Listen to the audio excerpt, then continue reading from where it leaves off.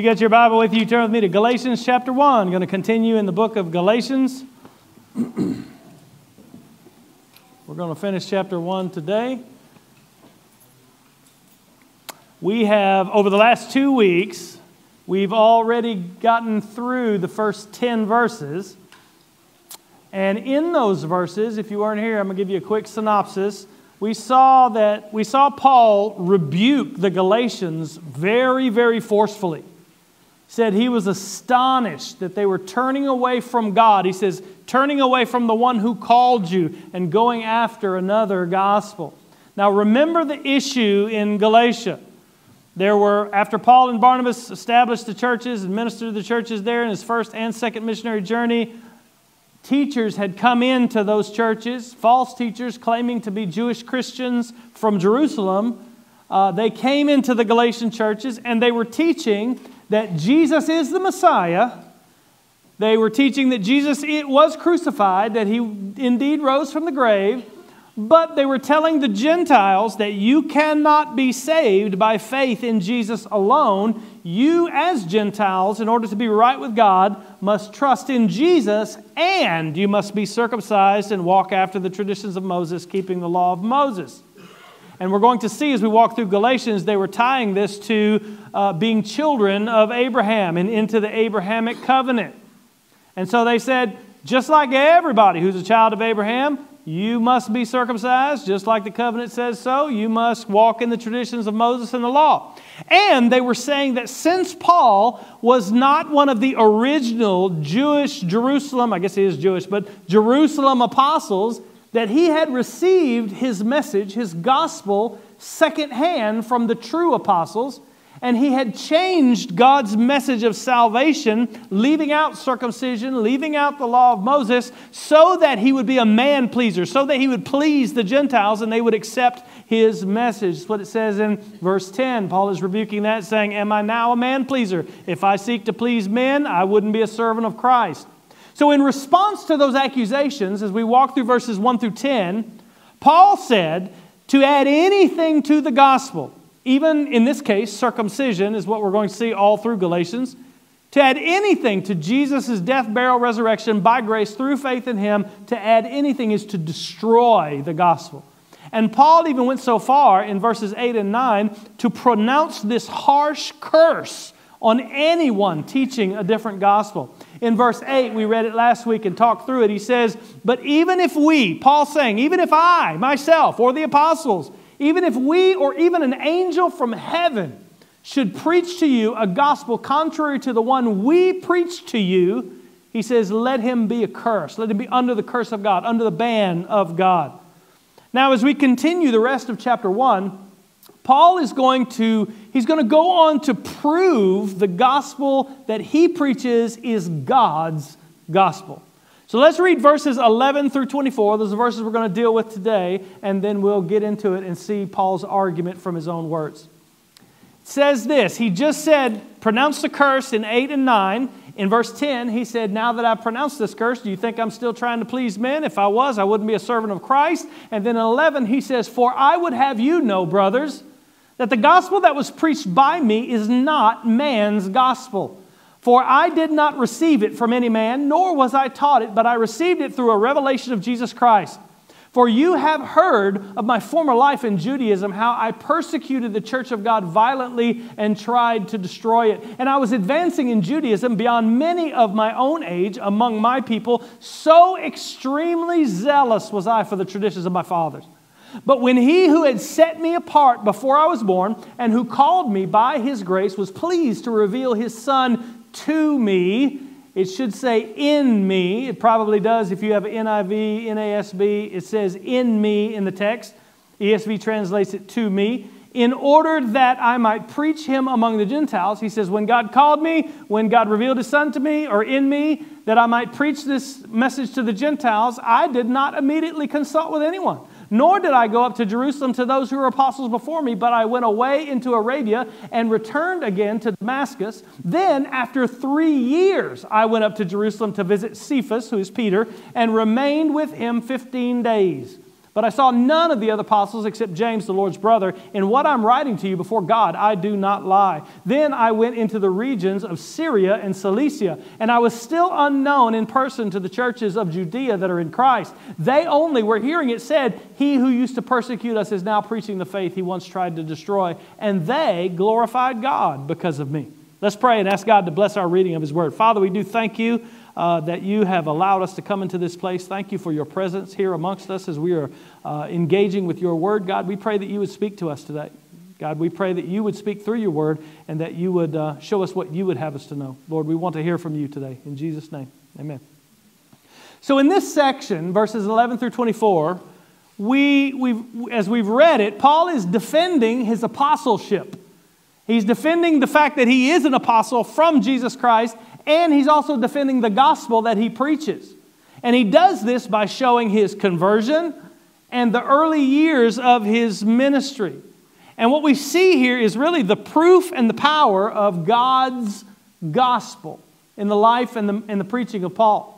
So first, in verses 11 and 12, I want to point you to Paul's thesis. This is kind of, 11 and 12 are really the thesis statement that runs through really verse 10 of chapter 2. So this is what he's going to be proving all the rest of chapter 1 and the first 10 verses of chapter 2. He says, I would have you know, brothers, that the gospel that was preached by me is not man's gospel. For I did not receive it by any man, nor was I taught it, but received it through a revelation of Jesus Christ. And to prove that thesis, he's going to walk through his conversion, his calling to ministry, and the early years of his ministry. So when Paul says, as he had just said in verses 8 and 9, that if anyone preaches another gospel than the one we preach to you, then they're to be accursed, he's not being conceited, he's not being prideful, or he's not seeking followers to himself. He's saying this because he received the gospel directly from Jesus Christ. We read it in Acts chapter 26 last week. We saw it when we studied Acts chapter 9 on the road to Damascus. Paul was chosen and empowered personally to be an apostle of Jesus Christ by the risen Jesus himself. And that is the mark of a true apostle, to be commissioned and sent by the risen Christ. Paul is an apostle sent out from Jerusalem by other people or other apostles. He's an apostle sent by Jesus himself. So Paul's teaching and Paul's preaching is the authoritative message of Jesus given to him by Jesus, the one and only message of God, the gospel. And that's what Paul is seeking to demonstrate through this testimony of his. And he starts proving this thesis that his gospel is not man's gospel in verses 13 and 14 as he goes all the way back to when he was still a Jewish persecutor of the church. And he proves to us there that Paul's gospel is not from man. He says, you've heard of my former life in Judaism, how I persecuted the church of God violently and tried to destroy it. And I was advancing in Judaism beyond many of my own age among my people. So extremely zealous was I for the traditions of my father. Paul begins by proving that it wasn't by man or through man that he received the gospel. And he says this by showing us that there was nothing in his religious background or his Jewish background that could account for the transformation that had happened to him. He was a persecutor of the church. He was zealous for the traditions of Judaism, the traditions of his fathers. Having just gone through Acts before we got to Galatians, we're already well aware of how Saul of Tarsus persecuted the church. He went from house to house in Jerusalem, seizing Christians and dragging them off to prison in Acts chapter 8. He was bent on destroying the church. His mission in life was to stamp it out. And at the same time, he was advancing in Judaism, meaning he was gaining prominence. He was gaining status because of his knowledge and his learning and his devotion to the law. He was a rising star in Jerusalem, the student of Gamaliel. Paul was zealous for his religion. And Paul thought, as we looked at it in Acts, Paul thought that it was God's will for him to destroy the church. There's no evidence in Acts or in any of Paul's letters that he had a guilty conscience when he was doing this, or he didn't appear to have any self-doubt or any second thoughts or any conviction about what he was doing. He was happy. He was successful. He was moving up in his world and had no reason to change. And as he persecuted the church, there can be no doubt that he was well aware of what the church was teaching. That's why he was persecuting them. He knew the facts of what Christians said about Jesus. He knew that they said he was the Messiah. He knew that Jesus was crucified, of course, but he also knew that they said he was risen from the dead. And still his heart was set to destroy the church and rid the world of them. He wasn't convinced by their arguments. He wasn't lured away from Judaism by any person. It was God who intervened in Paul's life, not man. He says this was going on, and in verse 15 he says, "But when he who had set me apart before I was born and who called me by his grace was pleased to reveal his Son in me in order that I might preach him among the Gentiles, I did not immediately consult with anyone." Do you see Paul's testimony here shift? It shifts away from what he was doing and what he had done and the greatness of his Judaism and his zeal for God in persecuting the church. It shifts away from what he was doing to what God did. The change in Paul was not gradual. It was not with long periods of thinking and pondering and weighing arguments. It happened in a moment, without warning. God had set him apart. God called him by his grace. God revealed the Son in Paul. God had a plan for Paul. When Paul says that God set him apart before he was born, he's speaking in the same way that God called the prophet Jeremiah and the same way that Isaiah speaks of the suffering servant being called. In Jeremiah chapter 1, verse 5, he says, "Before I formed you in the womb, I knew you, and before you were born, I consecrated, set you apart. I appointed you a prophet to the nations." Just as the prophets of old were chosen and miraculously called, Paul says in verse 15, God chose me to be his prophet to the Gentiles, to be his prophet to the nations. Paul was in a long line of prophets set apart for God, and his mission to the nations, to the Gentiles, is the culmination of God's purpose for all of the prophets in the Old Testament, for his mission. So this great and accomplished Jew, one who was devoted to the law, one who was keeping the traditions of Moses, one who was actually more committed to living according to the law than any of his peers at the time, he says that he was called to salvation by the grace of God alone. Not any law, not any mixture of law keeping and grace. This one who would far surpass any of the Jewish people that were in Galatia now, telling them about how they needed to keep some laws in order to be saved. He said, I was doing more than any of you people are. But it was grace that saved me. Paul is saying to the Galatians, the gospel that I'm preaching to you, Galatians, is the same gospel I have experienced. I'm a better Jew than any of these guys are. But it was by grace that I am saved, and by grace I'm preaching you to be saved. This Jewish lawkeeper was transformed and turned from his self-righteousness by the grace of God alone through faith in Jesus Christ. And this only happened because God revealed his Son in Paul. Verse 16. Now we know when this happened, it was Acts chapter 9, road to Damascus. But Jesus appeared to Paul in blinding light. But it wasn't just the light of Jesus shining on the outside of Paul's skin that transformed him. It says Jesus was revealed in him. Now the ESV is trying to smooth this out. The interpreters take this to mean it is the event that happened on the road to Damascus, and indeed it is. But the text literally says, in me. If you have an NIV, a New American Standard, Holman Christian Standard, King James Version, they all say in me. That's the proper translation. Paul's conversion took place within him by the power of the Holy Spirit who brings dead sinners to life. And make sure you see this. God didn't just make known to Paul a plan or a philosophy or a doctrine. Paul isn't preaching to the Galatians just a theological philosophy or an alternate belief system or a new worldview. God revealed a person in Paul. God revealed a person to Paul as well. Jesus Christ. Salvation is receiving a person. It's not converting to a new belief system. Well, I guess it is, but it's receiving a person in your soul. The risen Christ by the Holy Spirit entering into you and causing you to be born again. It's entrusting yourself to a person, Jesus Christ, who gave his life to pay for your sin, rose from the dead to give you eternal life. Paul says this grace that I've experienced in the salvation that God has called me to preach to the Gentiles, he says it's in order that I tell you. This is why it happened. Verse 16, do you see it?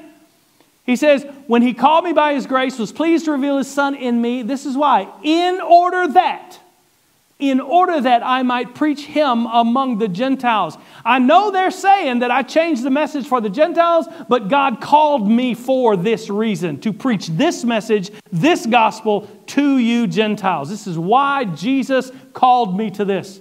Paul's gospel was not given to him by any human being. It was given directly from Jesus by revelation. Now, Paul's conversion may seem a lot more spectacular than yours might. But your salvation is no less miraculous. God revealed himself in your heart as well. God brought the gospel to you in power and by the Holy Spirit if you have been saved. And he applied that gospel to your heart and he transformed your life if you've been born again. This is the grace of salvation. And though in all of our cases, God probably did use parents or teachers, a pastor, a Sunday school teacher, a friend to give you the gospel, it was God alone that saved you. It was God alone that transformed your heart by the power of the gospel. That's what the gospel does. It is the power of God unto salvation. Jesus transforms hearts by grace alone through faith. And Paul goes on to prove that not only did his gospel not come from man, but it didn't come through man. He shows us here that he didn't receive instruction from any other apostle even after his conversion. The end of verse 16, which we've already read, says, in order that I might preach him among the Gentiles, I did not immediately consult with anyone, nor did I go up to Jerusalem to those who were apostles before me, but I went away into Arabia and returned again to Damascus. He says, when God revealed his Son in me and called me to preach to the Gentiles, I didn't go consult with anybody in Jerusalem. I didn't go consult with any apostles. Instead of going to Jerusalem, he went away to Arabia. Now, Arabia here is not the deep desert of the Arabian Peninsula that you know today. It was part of the Nabatean kingdom, which is just east of Israel. Here's a map of it. This is from Biblical Archaeological Society. And it shows you the kingdom, the Nabatean kingdom, which Romans called Arabia. And you can see that it stretched up very close to Damascus. It would have been easy for him to leave Damascus, go preach there, come back to Damascus, and that's exactly what it is. So after his conversion, he preached in Damascus. We saw that in Acts immediately. Then he went away to Arabia and preached there, then came back to Damascus. Now you say, how do you know that he was preaching in Arabia? Well, we know that because when he returned to Damascus, the king of the Nabatean kingdom, Aretas was his name, was seeking to kill him. Paul says that in 2 Corinthians 11. He says at Damascus, the governor under King Aretas, who is the king of the Nabatean kingdom at the time, was guarding the city of Damascus in order to seize me, but I was let down in a basket through a window in the wall and escaped his hands. That's the basket episode that we saw in Acts chapter 9 when we read about that. Why did King Aretas want him dead? Because he'd been preaching the gospel and stirring up the people in Arabia just like he'd done in all the other cities that he went to. So without any contact with any other apostle, he was already preaching to the Gentiles immediately after his conversion. In fact, he says it wasn't until 3 years after his conversion that he finally went to Jerusalem. You see it in verse 18? Then, after 3 years, he'd been preaching to Gentiles for 3 years. After 3 years, I went up to Jerusalem to visit Cephas, Peter, and remained with him 15 days, but I saw none of the other apostles except James, the Lord's brother. And what I'm writing to you before God, I do not lie. Then I went into the regions of Syria and Cilicia. So he says, 3 years later I went to Jerusalem, but he says, when I went there, I only saw Peter and James, the Lord's brother, and I only stayed there for 15 days. He wasn't there long enough to become a disciple of Peter or absorb the whole counsel of God from Peter and the other apostles. And after this short, brief visit to Jerusalem, he says, I went away to Syria and Cilicia. We saw that in Acts chapter 9, verse 30. Cilicia is the province where Paul's hometown was, Tarsus. They were sending him back to Tarsus. And in Tarsus, in Cilicia, that's where Paul stayed for almost a decade until Barnabas found him and brought him to the church at Antioch to help with the church there. We saw that in Acts 11. In fact, if you look at the next verse in chapter 2 of Galatians, chapter 2, verse 1, it was 14 years after his conversion that he finally went to Jerusalem and had any prolonged contact with the apostles. And he had such little contact with Jerusalem during this time that the people of the Judean church didn't know him by sight. It says in verse 22, and I was still unknown in person to the churches of Judea that are in Christ. They only were hearing it said, he you used to persecute us is now preaching the faith he once tried to destroy, and they glorified God because of me. Now they knew of him. They knew of the great Saul of Tarsus, the great persecutor of the church, but they didn't know him by sight, technically is what it says. He hadn't been there in years. They only knew the story of this great persecutor of the church who'd been converted, transformed, and was now preaching the faith he once opposed. But Paul says to the Galatians, you're listening to these Jewish Christians telling you all these things. He said, but the Jewish Christians in the Judean churches were glorifying God because of me. They weren't complaining because of what I was preaching or saying that I had changed the message. They were glorifying God because this happened. And the reason was because just like all of the Jews, just like all of the Gentiles, just like every person who has ever been born again, Jesus saved Paul by grace alone and nothing else. The point Paul is making in this extended argument to show that the gospel is not from man but from God, his point is not that his gospel is different from the apostles' gospel. In the next section of Galatians, we're going to see he's going to prove it's the exact same gospel. His point is that he is proving he is an independent witness of the same gospel that has been preached in Jerusalem. And he's commissioned by Jesus Christ. His point is that neither his mission nor his message came from man, nor was it guided or influenced by man. He informs the Galatians and us that this is God's message. This is God's gospel. And regardless of what anyone says, it is the truth of God. And that is why Paul is fighting so hard in chapter 1 and all through Galatians, actually. He's fighting so hard to make sure nothing is added to the gospel among the Galatians. Make sure they're not listening to these people who are adding things to the gospel. Make sure the people that are teaching these things know that they are accursed, he said in verse 8 and 9. It's because the gospel is the power of God. Only the true gospel can save. Only the true gospel can change hearts and save a soul from sin. That is God's message. Not my message, not Granny's message, not your Sunday school teacher's message, not Paul's message. That is God's message to humanity. That is His gospel. Listen, today I don't know what you're living for. I don't know what you're putting your hope in. But regardless of how religious you are or how moral you are living, according to Scripture, doesn't matter what you're doing, what works you have, what ceremonies you're doing, what religious things that you're doing, according to Scripture, unless Christ is revealed in you, unless you've been born again by the Spirit of God, trusted in Jesus, the Bible says you are an enemy of God, separated from Him by your sin. And there is no behavior modification, no religious works, no reforming of your life, no turning over a new leaf, no making a new commitment, no anything that can change that. There is nothing you can do. Without Christ, you are a criminal before God's law trying to bribe the judge with good works and right behavior. But one day, true, perfect justice will have its way.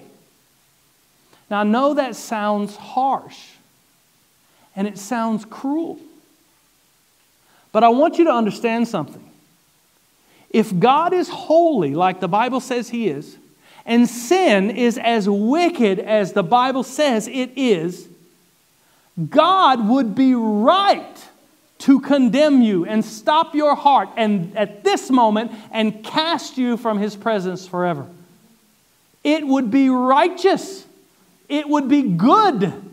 It would be holy. It would be just. And all of creation and all of the angels in heaven would praise God's glorious goodness and righteousness if He did so.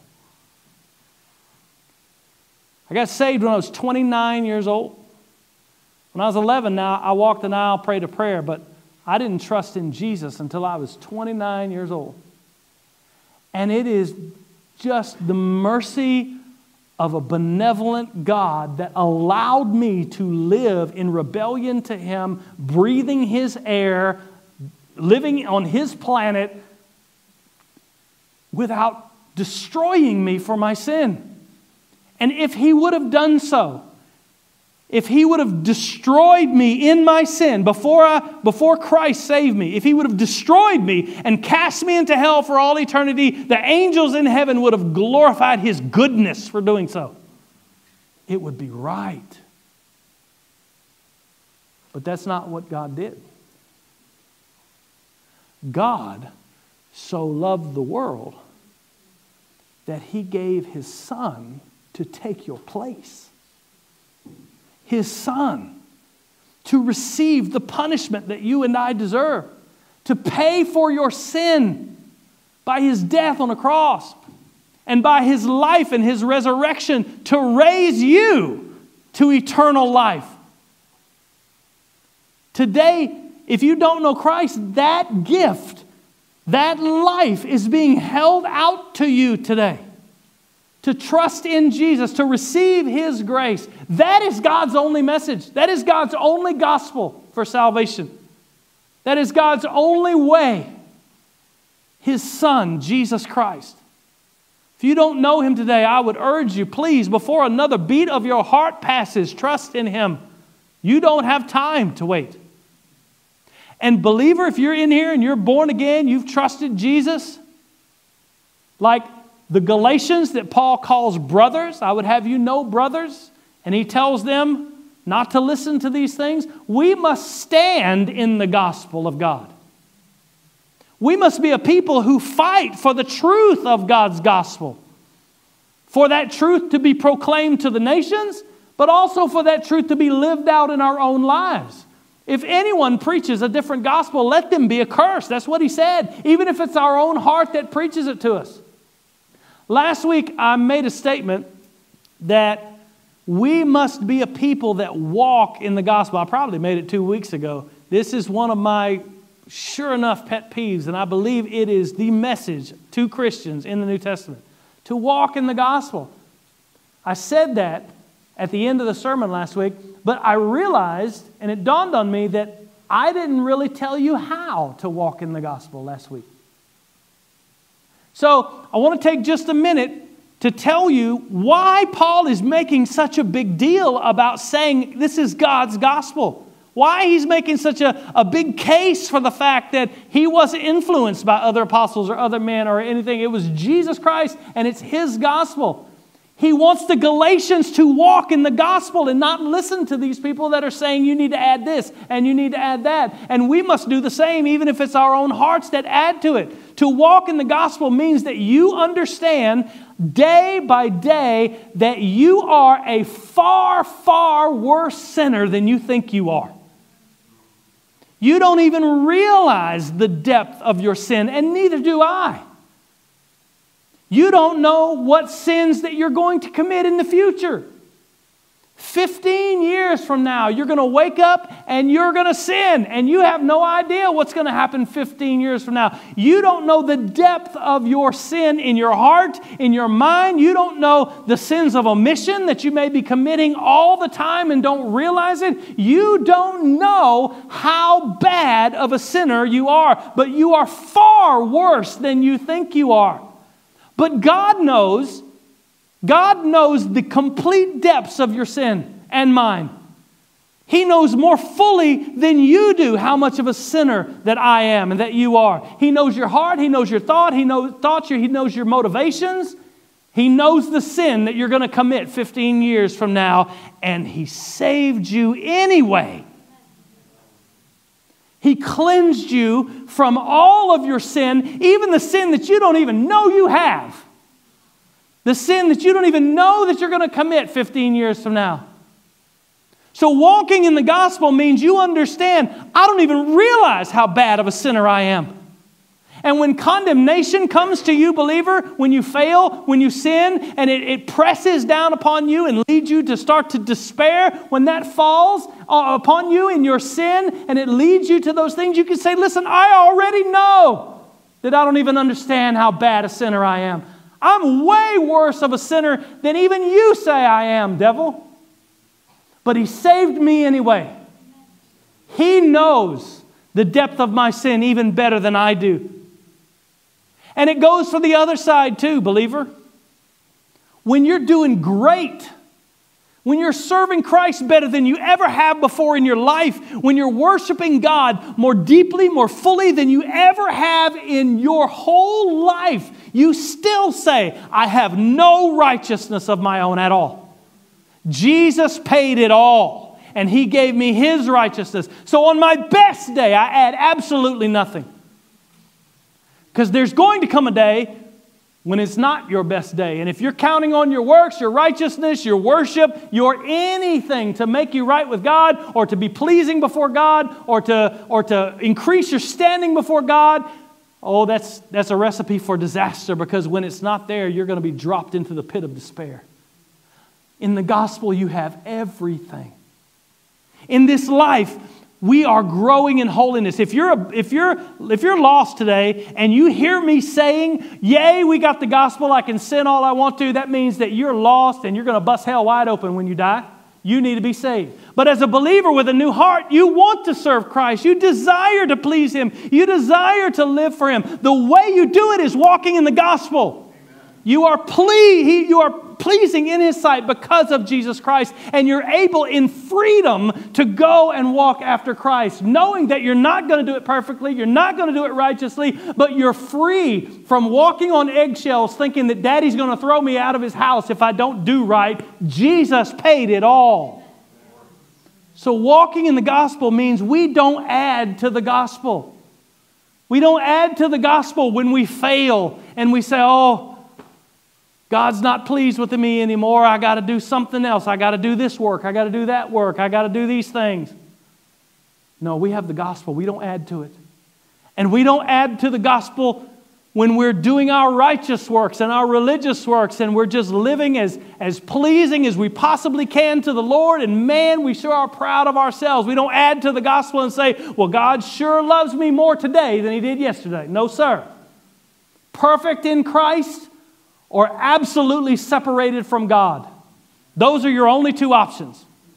Now, in your practice, in your walk, in your life, you're going to be growing in holiness. You're going to be growing closer to God. Your relationship is going to deepen. Your knowledge of Him, your knowledge of the Word is going to deepen. That is going to be growing until you leave this earth. But in your position before the judgment bar of God, you are either perfect in Christ or you are absolutely separated from God with no goodness whatsoever. There's no middle ground. We don't have to add to the gospel. We don't have to add to the gospel when we're living righteously and doing wonderful. We can't give ourselves a higher status than Jesus has given us before God. To walk in the gospel, therefore, means we must continually remind ourselves He paid it all. He paid the whole price.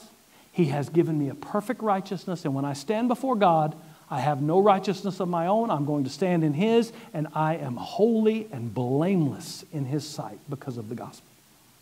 There's nothing else that can be added to it. When you sin, the gospel is all you have. When you do good, the gospel is still all you have. And it is all that you need. Paul's point in this text is to prove that God has given us His gospel. There is no other way to be saved. There is no other way to walk in Christ. I want to put one more verse up here before we go. This has nothing to do with Galatians 1, but it really spoke to me this week. Whether you're lost this morning or whether you are saved this morning and you're dealing with despair and doubt or religious righteousness. Ephesians 5:14 says, "Awake, O sleeper, and arise from the dead, and Christ will shine on you." Call out to Jesus today, and He will save you. He will shine on you. As Paul said, the light of Christ revealed His Son in me. God revealed His Son in me. He will shine on you. Believer, stop adding to the gospel. He's given you everything. Stop walking in your works. Stop walking in what you can do for God or what you haven't done for God, and start walking in the gospel. Wake up, and Christ will shine on you. How is God calling you to respond today? Trust in Jesus and receive His salvation. Let's pray. Father, we do love You. We thank You for Your word. God, we thank You for the gospel. Thank You for Paul's testimony, God. His proof that the gospel is not from his imagination or from some other person's influence, God.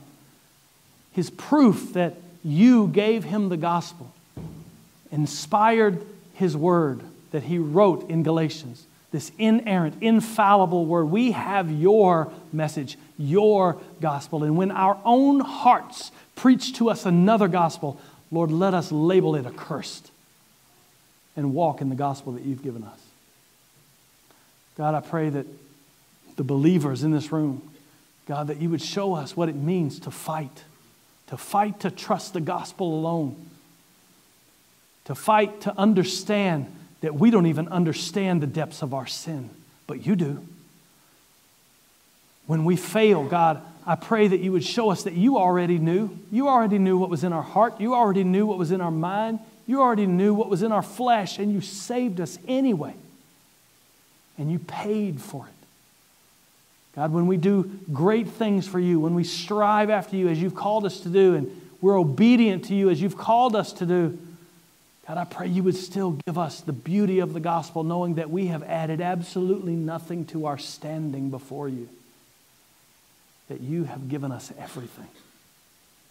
And God, if there's anyone here that doesn't know You, maybe they've been trying just to do religious works and do good things, to try to be better, try to act better, try to live better, try to please You. God, I pray You'd show them the utter futility of it, as if they're trying to bribe the judge. God, and that You would show them the cross.